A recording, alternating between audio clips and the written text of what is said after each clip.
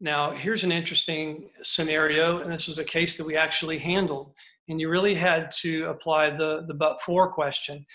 There was our client who was driving down the road, and her BAC was not very high, but she was over the legal limit, and she ran into the cement barrier in the middle of the freeway and kind of bounced a little bit over to the right, lost control of her vehicle and went off the side of the road.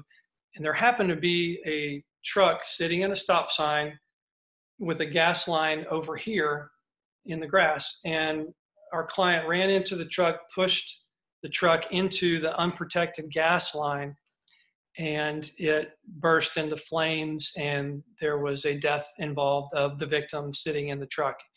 Terrible set of facts, very egregious. These cases can be difficult to work on sometimes, but you still have to go back and look at the two-part analysis. Upon research online, there are thousands and thousands of unprotected gas lines around the country. But was that unprotected gas line the cause of the death? So part one, was the gas line being unprotected and too close to the road clearly sufficient to cause the death of the person driving the other car that the defendant ran into and pushed into the gas line? The answer to that is no. Just because there's a gas line there, that was not clearly sufficient to cause the death. If the person had not run into that truck and pushed them into the gas line, it never would have come into play. So the part two, was the defendant's action of driving while intoxicated clearly insufficient to cause the gas line to burst into flames, causing the death of the other driver? The answer to that is no. As a matter of fact, the answer is most likely probably yes all the time, that their actions were sufficient to cause the gas line to burst into flames. So this wasn't a great set of facts, but it's interesting to note that there was a civil lawsuit against the city about this unprotected gas line. So there was some concurrent causation that, if the gas line wasn't there or if it was protected, would this have occurred?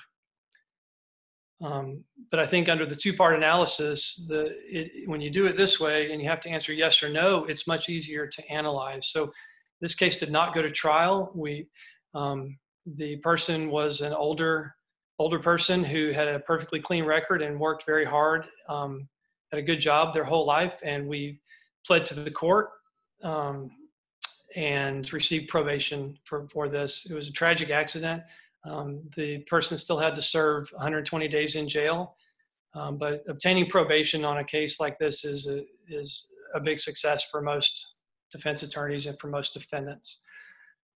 Now, this is another case that we dealt with, and that's what we're going to focus on the rest of this time. Here's an actual picture of an accident that could not have been avoided. This is an intoxication manslaughter where our client was driving it was a rental or a loaner Cadillac SUV on the left, and was going down the freeway in Texas on I-10 at night, and ran into the back of a motorcycle and killed the driver of the motorcycle. He went to the hospital, but he ended up dying about a day and a half later. It ended up being an accident and we showed by all of our extensive investigation, just sometimes there are accidents that nobody can avoid. And under the two-part analysis, we were able to convince the state and the state's investigation team that this really was just what we said. It was an accident that nobody could have avoided, and they dropped it down from a felony intoxication manslaughter. They said this is just not an intoxication manslaughter because the causation is weak, the causation is not there. And they had trouble proving that the defendant was even driving while intoxicated, but let's go into that. So the analysis, if we do that two-part question, was the malfunctioning, so here are some of the facts. Was the malfunctioning blacked out motorcycle, meaning it had black covers over the tail lights, driving 17 miles an hour? That was determined from The state's investigation team, anywhere from 17 to I think 29 miles an hour. Our accident reconstruction team said it was 17 miles an hour that this motorcycle was traveling at night in the dark on an unlighted section of I-10, wearing all black and a blacked out bike that was malfunctioning, going very slowly in the fast lane of the freeway. Was that clearly sufficient to cause the defendant to run into him, causing his death? I mean, I don't know if it's clearly sufficient, but certainly it's a very strong argument that all of those factors combined in this case, in this intoxication manslaughter, could anybody have avoided running into that motorcycle?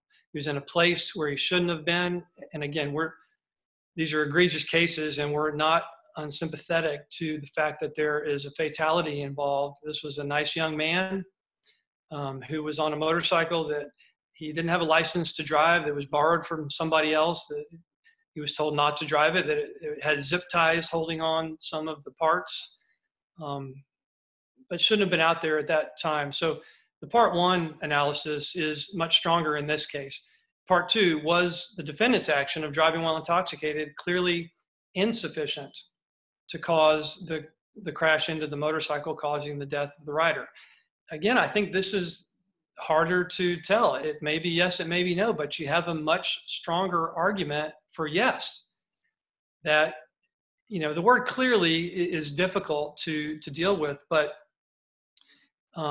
the actions of the person driving while intoxicated, if that bike hadn't been there in that condition, just our client driving down the road, I mean, he is the one that ran into the motorcycle, but it's not, the causation issue is there, and you really have to ask yourself, was it clearly insufficient? It may be clearly insufficient because nothing about him driving while intoxicated would it, if he was driving not intoxicated, which I don't think they even proved intoxication, he might not have been able to avoid the crash in any condition, or anybody. Even a police officer driving down the road who was completely sober may not have been able to avoid this accident at all. So in that case, and in this case, it could be clearly insufficient. And their driving while intoxicated might not be the cause of this at all.